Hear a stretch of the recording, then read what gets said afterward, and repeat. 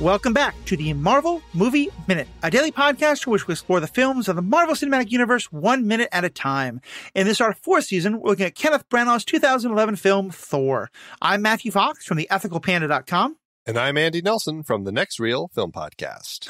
And today we're talking about minute 85, which begins with more flying but not cutting glass, and ends with Sif's shield clattering to the ground. We also will have a deleted scene to talk about where glass actually does have some bad effects.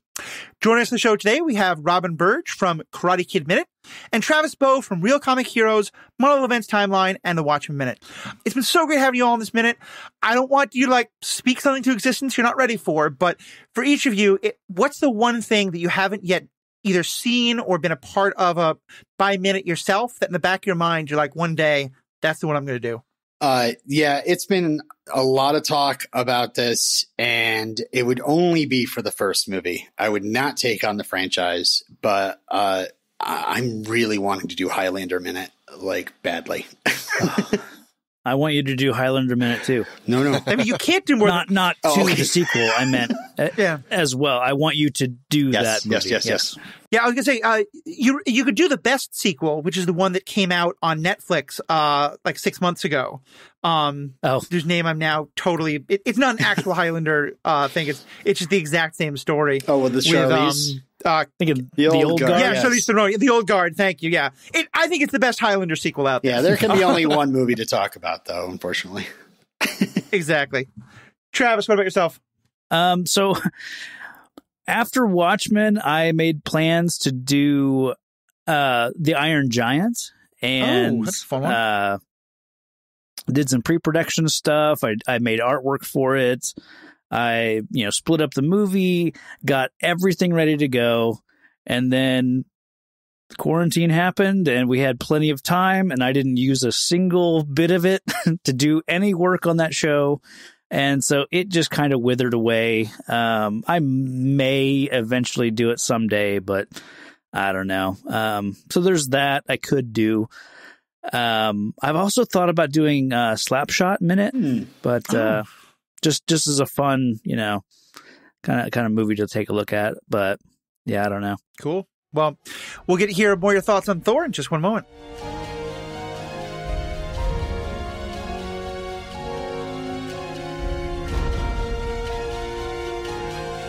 We love doing this show and talking all things Marvel Cinematic Universe, Thor, really just everything. It's just there's so much juicy stuff to talk about, but it does take time and cost money. If you'd love to support us in the work that we do, we would certainly appreciate it. Please consider becoming a patron of our show. You might be familiar with Patreon, but you might not be familiar with Memberful, which is Patreon's other platform. That allows you to build your support right into your own site. That's what we use. So if you've been thinking of becoming a patron to show your love for the show, but you weren't sure because you couldn't find us on Patreon, just know we are in fact using their platform. Just visit truestory.fm/Marvel Movie Minute, and you can find out what we offer to our patrons. It's only $5 a month, or you can get a discount if you join at the annual rate. Thanks.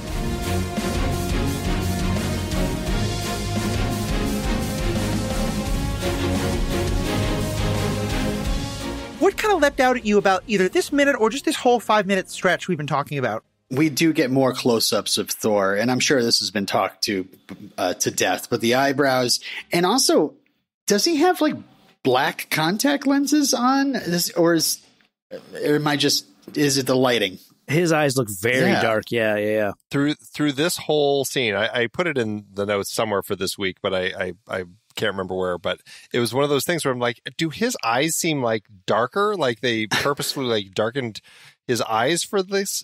I don't know what's going on with him, but yeah, he looks like something's changed in his eyes. Is he possessed? Yeah, I don't understand. Yeah, it's so weird. I'm glad that someone else noticed it. There are some moments in this movie that this Chris Hemsworth looks nothing like he does, throughout the rest of his nose. Is it bigger here? Is it wider? His face changed so much, and it's not just the bleaching or whatever they did with the hair and the eyebrows and the beard and stuff. It's his face structure just looks so much different. And I think he's got a little bit more weight in his face in this movie. where he's leaned down quite a bit for the Yeah. for everything after this, I think, but it is weird. I mean, maybe he had that Mark Hamill motorcycle moment, where like facial reconstructive surgery, which kept it all quiet. Who knows? So in this minute, so we're still in the fight scene. We get some great shots of Sif and the Destroyer. And then we see that Hogan is in the diner. And like, I was already thinking that Volstagg was dead. Hogan is just like, it sucked apparently, but he's pretty much okay. Hogan! Sorry. How do you kill an Asgardian? Like, are they kind of, I know they were immortal in terms of like they live forever or like compared to humans, but like they take an awful lot of killing, it would seem so far. That actually reminds me of a point that you guys have talked about on the show pretty early on, about Thor in general. Like, is he super powered when he's, obviously his powers have been taken away, and something that I kind of wanted to bring up once I was on the show was the fact that Thor, like, okay, let me think about it. Thor doesn't have his power, but he still has the strength of an Asgardian, which is greater than humans. And even for an Asgardian, he is much stronger than your typical Volstagg and a Hogan, and so I think that's part of why he is much stronger in this movie, when he's just in mortal form. But yeah, I mean, I don't. As far as like how you would kill an Asgardian, I think you just cut off the head and start from there. Seems to be, they eat their golden apples. I don't know. What are you going to do? Yeah. They're very tough. And I mean, we don't even see Fandral, who also, when he does come out, he's totally fine. So somewhere inside Isabella's, like, Fandral and Hogan found the perfect place to hide. Like, I don't know how they didn't get blasted out of the building in flames like Volstagg did. They jumped in the fridge. Right. Yeah. And so then we get Thor running over to Sif, and the hero special where I think his eyes look really weird. And we get this great exchange between the two of them where, like, he's saying she should go, and she's not even saying, like, don't worry, I can win. She's saying, like, I will die a warrior's death. They'll sing great songs about it. And he says, why don't you live a life so you can sing the songs yourself? I love this scene, and I'm kind of curious, Yul, what do you think of this exchange the two of them have, and what does it mean for where Thor's character is going? I really feel like it should have taken longer, but I realize that it's a movie and we got to move things along. But I feel like Sif gives up way too easy. She's like, all right, I guess I'll listen to it. I feel like she's got a little bit more fight in her, She gave it her best, and it didn't work. And I think she's like, yeah, as an Asgardian, she wants to, go down swinging, be allowed into Valhalla, welcome in, but yeah, I like that once Thor says, no, you've tried, like, live, that I do love that message too of Thor giving her just, don't die because it's you should, that's just foolish. Well, and it's such a difference for him. I don't remember if he actually says it, but it feels like something he very much would say, where, like, someone's like, but you might die. It's like, it's a kind of Klingon. Like, then today will be a good day to die. And to me, there's two things happening here. One is that Thor has accepted that that's kind of dumb. But the other is that he doesn't think he's going to go back. He knows that if they all leave, the Destroyer's probably going to kill him. He's basically saying, like, now that the townspeople are safe, you don't need to stay and risk your lives from me. And it's just all the self-sacrifice that we've never seen from him before. Yeah. That's what I love about it. I mean, I struggle with, that big explosion from the last minute that the Destroyer somehow landed right between the Warriors 3 and Sif. That seems to have knocked all of the fight out of all of them. Like, I do struggle with that a little bit. But yeah, I mean, we're hitting that point in the film where we just need to move things along. We got to take them out so Thor can have his moment. And so to that end, I do think that it ends up working. It's just the construction's a little sloppy, a little too speedy for me. Yeah. But I see where they're going, and I'm okay with it. I think we're supposed to think it's more about Sif having basically delivered what should have been a killing blow and it not mattering. Yeah. And them now feeling, but I think you're right, because it happens only after the blasts that have happened after that, like the connection between those two things is kind of lost. Right. Yeah, exactly. If he told Sif, like, I would understand it more if she would give up. If he said the same thing he said to the Warriors 3, which is like, you got to get back to Asgard and stop Loki. And, you know, maybe perhaps a little additional, like, if you stop Loki, then the destroyer will stop. Because I'm going to go and I'm probably going to sacrifice myself. But its orders are to destroy. So it's not like it's going to stop with him. So I don't know. Maybe they decided not to make it that transparent about what's going on here. Well, and it's interesting because in the script, I mean, I like that he has the message for them to go back and you know, you need to kind of keep the fight going. In the script, it's just like, you know, Fandor's like, we can still fight, and Thor's like, you know, but not win. Move Volstagg or he'll die. And so, I mean, it is very much concern for his friend in that particular moment, which we didn't see back on Jotunheim. But at the same time, it's like I like that there's a little more kind of motivation in this particular moment here. Yeah. Well, and then we get another right after that is you know, they start to leave, and here's where I think we get a very revealing moment about Thor. I'm curious if you all see it the same way, because he says, like, "Don't worry, my friends, I have a plan." And the smirk he has on his face is exactly the smirk we saw, you know, back when he was leading them into Jotunheim. And then the camera captures that once they sort of listen and start to turn away, the smirk falls from his face. And, you know, we get that scene where he has the shield and he just looks kind of hopeless and drops the shield, and suddenly plastic makes the sound of metal. But the sense that I got was that this is all bluster. He knows he's probably going to die. He doesn't have a plan, but he doesn't want them to die for him. So he's trying to fake that he has it under control so that they'll feel okay going back. Is that, am I reading too much into that, or do you get that kind of sense as well? Oh no, I totally understand that. You're exactly right. That's Thor is inspiring them, telling them everything's going to be okay because I've got a plan, guys. It's all going to be just fine. When he knows that he doesn't have a plan, you know, it's not unless he's wondering if in the back of his mind, am I worthy now? That could be his plan if he has a plan. I think ultimately, I think his plan is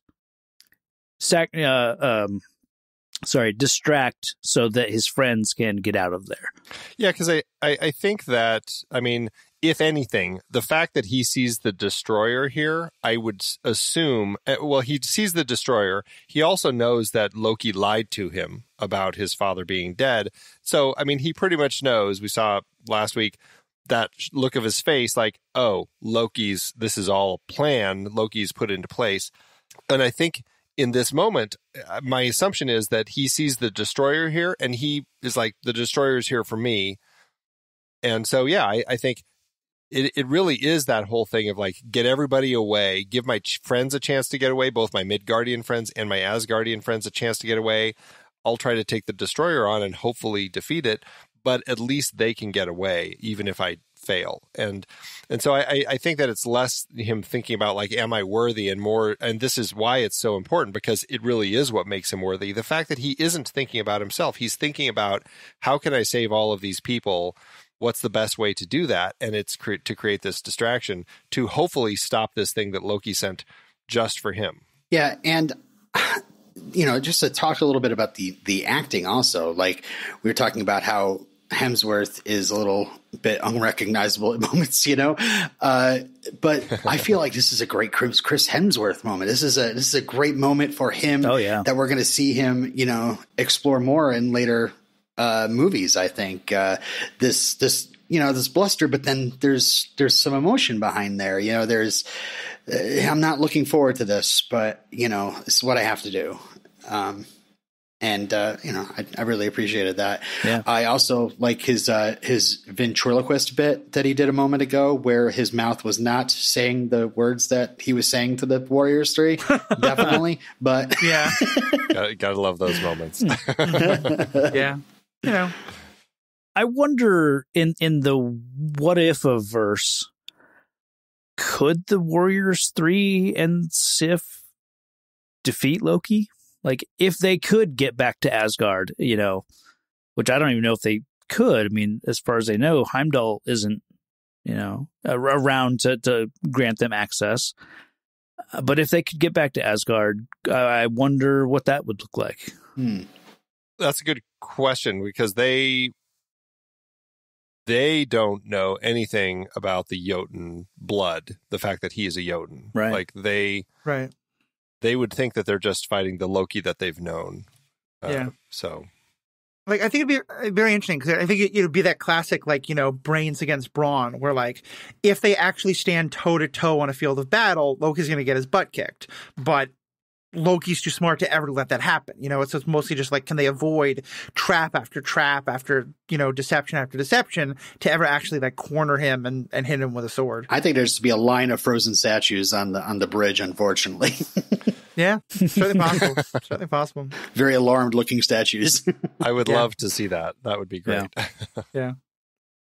And then we get this great scene of the shield fall. Like I've been making fun of the noise it makes, but putting that aside, I think it's very effective. I mean, I think it's because Sif has kind of given him like a one piece of Asgard, and he just drops it. You see it clatter to the ground. And to me, that's such this is a man without hope right now. Yeah. It's a man without hope, but it's also a man who, like, I feel like, I don't know, I guess I read it as something like, this is a man who feels like, he needs to go mano a mano with this thing. That's fair. Yeah, he knows the shield isn't gonna make any difference.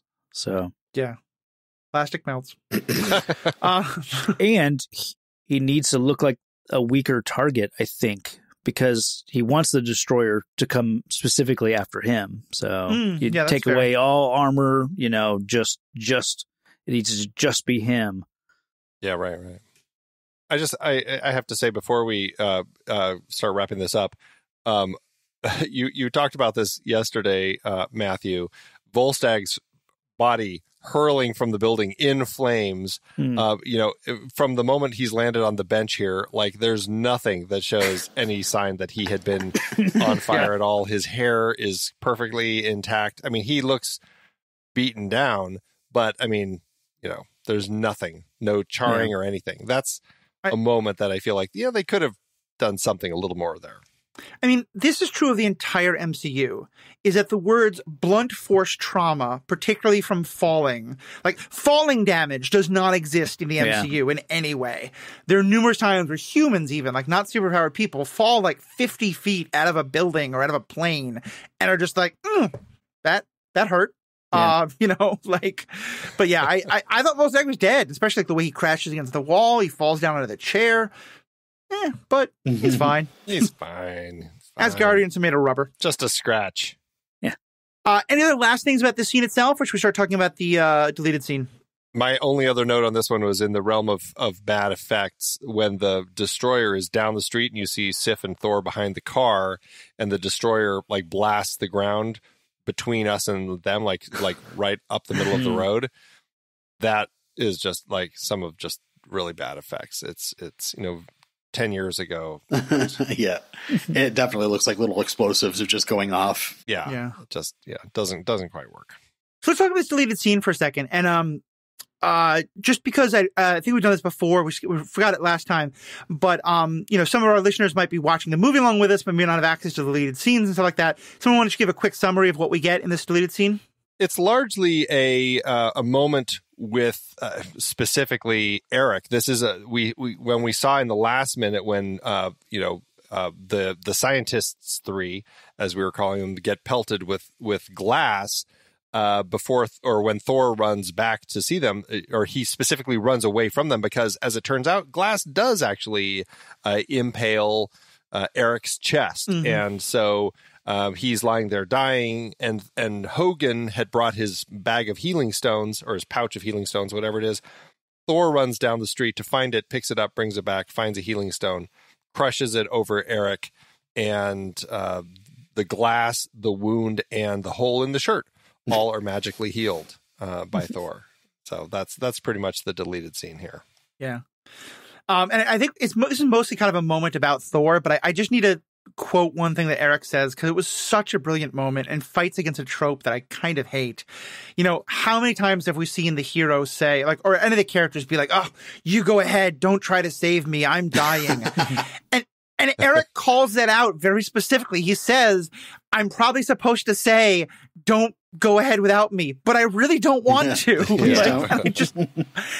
I don't know if we needed this scene, but I wanted that moment because it's so good. I love it as he gets that out.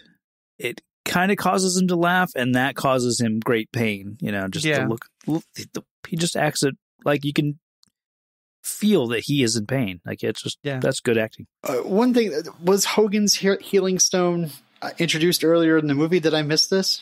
No, it was in another deleted scene. They've all been cut out of the deleted scenes, but yeah, you see when they return from Jotunheim and Odin says, get him to the healing room, you see that Hogan is actually applying some healing stone magic to Volstagg's arm to heal the necrotization that had happened after the frost giant touched him. So it is a thing that had been introduced, and that's probably why they cut this in addition to trying to speed things up. But yeah. Right. I feel like it had to be cut because there's some great moments in it, but the healing stone thing is kind of unnecessary, but also this only makes sense if, like, the bell at the end of round 3 has been rung and the destroyer is back in its corner. Because they're just sitting there in the street for 2 minutes. They're hearing noise of the destroyer, like, making sure that Isabella's diner is really, really dead. And I think that, to me, that's, and I think if I'd seen it in the middle of the movie, I wouldn't have had as powerful an effect, because I'd just be like, they're sitting ducks. The destroyers just wipe them out. Also, like, Thor is, like, running back and forth around and especially he runs by Sif. He's like, stay there. I'll be back to you. I think one reason I like this deleted scene, but I think it needs to go because it ruins the reveal that he is an Asgardian god. I mean, of course we already know that, and up until now, Jane and Darcy and Eric have really only seen him as a man. And for him to kind of do this magic in front of them, like, there's a look between Jane and Darcy of like, is this really happening? You know, is this magic? And think about, like, I think it's going to happen next week when I love the reveal when Thor returns and you get the, you know, Jane saying, oh my God. I love that moment. I think that's when, you know, she needs to realize he's not a crazy homeless man. He is, you know, a Norse god. Mm-hmm. So yeah, I had the same look when he was holding his hand over Eric's chest, and like there seemed to be some sort of like energy coming off. I was like, I had the same look as Jane and Darcy. Like, where's this power? What is this? Yeah, it's a frustrating element that I'm glad that they did cut, because I mean, you want that reveal, because I mean, honestly, the Warriors 3 and Sif, we've talked about it, they look like they're from a Ren fair, right? Like they came to town. Like, have they done anything? I mean, sure, they're doing they have some great moves, and Sif's, you jump off the roof, is pretty fantastic, but in the scope of things, they're not doing anything like, you know, throwing hammers through the sky that return to you like a boomerang or anything like that. And so it seems like, sure, they're tough, but I mean, you could almost buy, they're just really strong people. They threw the big guy. Well, they just threw the big guy. And he's got like high levels of soak damage, clearly. But yeah, I mean, Andy, you and I talked about this last week, that there is that scene where, you know, Selvig is saying like, well, we need proof. And then the Warriors 3 and Sif show up. And Eric and Darcy and Jane are all acting like, is this proof? Right. And my thought, like talked about last week, was this just proves he's got Ren fair friends. Like, I noticed that. I had that same thought when I was just watching the movie. Yeah, that really doesn't prove anything. Yeah. Right. So. Well, anyway, this has been fantastic. So, I think that brings us to the end of the minute. For both of you, though, has there, and for Andy, is there anything about this minute in particular, or any of these minutes that we haven't gotten a chance to get into? There's this one moment in both the deleted scene and the minute itself where I swear Sif is holding a pad of paper. Like she's holding her scripticides or something. It's during a close-up, and I wish I could narrow down exactly which second. But watch her when she's sitting behind the vehicle, and when Thor walks by, I swear she's holding something. Maybe it's a weapon, but it looks like a pad of paper. It's in one of the wide shots when he runs past her? Or? No. When it's close up, you see the bottom. You see the top of the pad of paper or something. I think it's her shield. Is it a shield? And it could be the arm, the what do you call it? The arm armor, like because the pieces of her armor that cover her, the bracers, yeah, they're very white sometimes, and so I think that could be it. Just guessing, maybe. Every time I want to back up this video, ask me if I want to add a note, so I can't find it. Yeah, same thing. Travis, Robin, thank you so much. It's been great having you on the show this week. Really hoping you get to come back for later seasons and stuff like that. Although Thor: The Dark World, I will not be having any part of. So have fun if you wander into that piece of cinematic genius. I would gladly talk about Thor: The Dark Thor. There you go. Chris Eccleston, the wasted actor. Poor Chris. But just one more. To me, it's just such a good actor. To me, one more time, for our fans, if they're going to find your stuff, where should they look? For me, check out Marvel Events Timeline. It's a fairly new podcast. We've got a couple of episodes out, and we're talking about we're going back to the start with Timely Comics, and we've got episodes about Namor and the Human Torch, and then we've got some episodes that are just about Joe Simon and Jack Kirby, and then we'll have episodes about when artists go to war, and talking about these comic book creators that go fight in World War II and then come back, and kind of what that's going to be like. And so it's going to be about events in the comic book universe, but it's also going to be about the creators and things like that. So we'll eventually get to big events, in the 60s and the 70s and 80s and Secret War and all that kind of stuff. But we're taking it slow and starting at the very beginning. So sounds great. Rob, what about yourself? I would say check out Karate Kid Minute. We go through the movies minute by minute or 2 minutes by 2 minutes.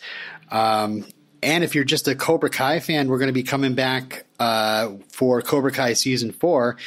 And a great thing I wouldn't want you to miss out on is an interview that I did with Bob Dearden, one of the writers of last season of Cobra Kai. And he kind of breaks down the writing of the epic couple of episodes he wrote for that season, including the season finale. So check it out. Yeah. Oh, that's awesome.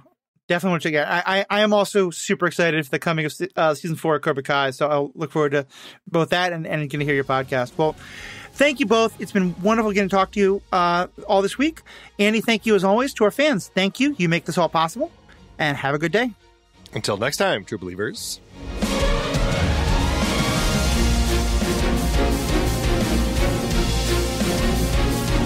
Marvel Movie Minute is a production of True Story FM, engineering by Andy Nelson. This season's music is One Last Ride by Martin Puringer. Find the show at truestory.fm, and if your podcast app allows ratings and reviews, consider doing that for this show.